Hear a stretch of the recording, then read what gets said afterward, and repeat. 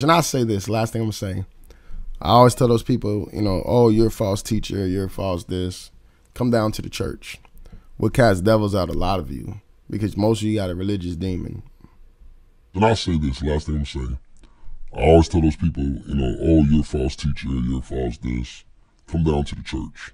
We'll cast devils out a lot of you because most of you got a religious demon.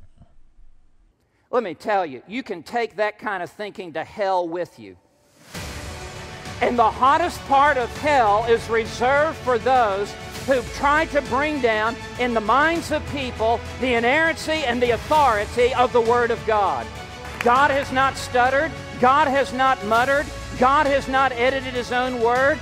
God has spoken. The grass withers, the flower fades away, but the Word of our God abides forever.